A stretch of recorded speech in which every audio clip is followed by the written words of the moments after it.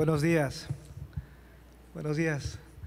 I'm Juan Felipe Herrera, and I want to thank our new Chancellor, Timothy White, for having trust in me, for calling me to this podium, for asking me to deliver the keynote to his inauguration.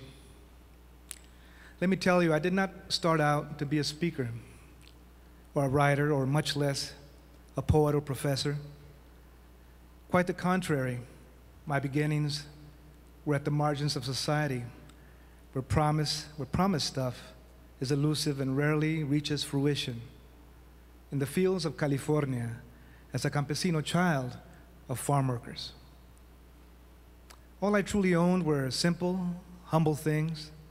My father Felipe's tellings, how in 1899 he jumped a train from Chihuahua, Mexico, at the age of 14, straight to Denver, Colorado, where he would later work tending cattle, farming crops, setting railroads.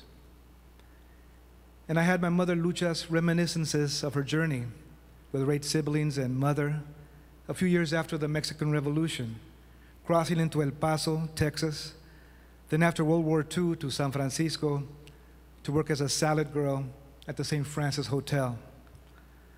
That is all I possessed.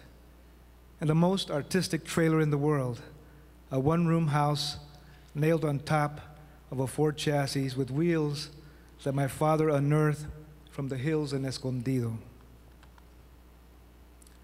After years of school silence, the story flames ignited. I said to myself, I must say something. I must conquer fear. I must speak. By senior year, a colossal wave of the potential of life, the crest of the civil rights movement, carried me forward. In its multicolored and polylingual momentum, I applied to UCLA and received an equal opportunity program scholarship. The door of promise opened. Much has changed since those early years. Today, our students are inheritors of a kind of institutional aftermath of promise. In some ways, due to the cutting back of affirmative action programs and their later versions, to state, federal, and global economic meltdown, and perhaps even to download culture consumption where listening is plugged in and not plugged to all. Those coming to our campuses inhabit a shocked and constrictive terrain. Their educational opportunity is hard to discern, individual progress difficult to sustain, and organic community connection is measured in nanoseconds. More and more, our lives orbit outside the realm of power, potential, and promise. Has the door closed? Is it possible for our students, campus, and communities to be living the promise, viviendo la promesa, today? What about tomorrow? The groundbreaking anthropologist Victor Turner, in work regarding the voice and acts of those outside the economic, cultural, and political center, mentioned that creativity and radical change are at the highest potency at the marginal borders of power. Think of Picasso. Think of Walt Whitman. Think of Emily Dickinson. Think of Einstein. Think of our universities of California. Think of UCR. UCR has the gift of being located in a borderlands ecology, a natural defense system where living the promise, viviendo la promesa, is most apt to thrive. Here in our Southern California campus, between the edges of deserts and coasts, at the bridge between the Imperial and San Joaquin valleys, we boom, create, communicate in a cauldron of promise. Here we gather the stories, we play the conversations, we distribute contributions, and we nourish the fresh visions of the immigrant, the migrant, the bilingual, the first and second generations, the newly arrived, the working class, the middle class communities.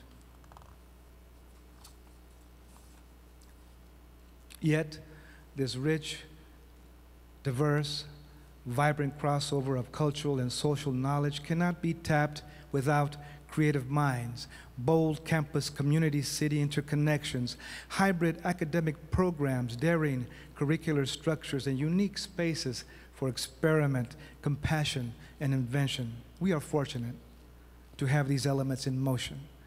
Let me mention our unique Department of Creative Writing, Arts Block Downtown, Jazz First, and if I may, the annual Tómas Rivera Conference that I chair.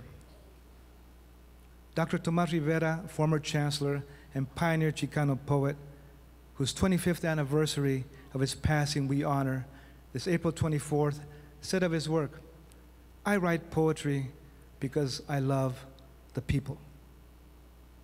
That is to say, to truly live the promise, we must fearlessly love the promise, the people. This is the heart of it all. Love for our families who have struggled in the past, love for our coming generations so they shall rise above suffering. This kind of love must be something like Tómas Rivera, his motives for writing his poetry. A creation without boundaries, a living force of freedom in a world of walls. In a time of walls, UCR is such a boundless and powerful poem. I see it in my students. I see it in what they do.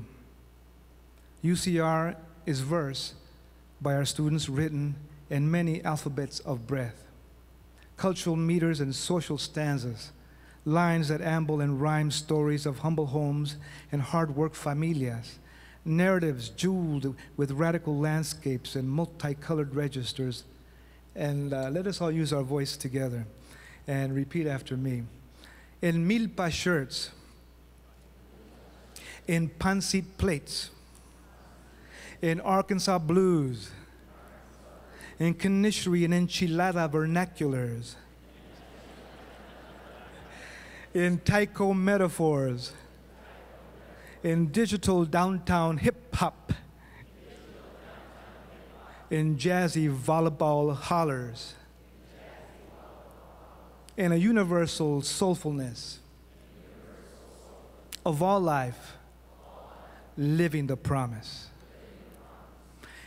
I didn't start out to be a speaker. I started out to live and love the promise.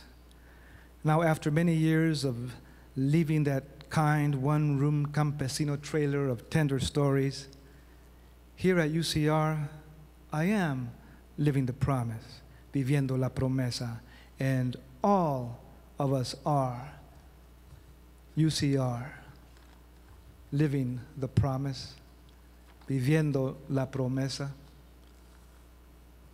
Let us welcome our visionary for such a promesa, for such a promise, Chancellor Timothy P. White. Muchas gracias.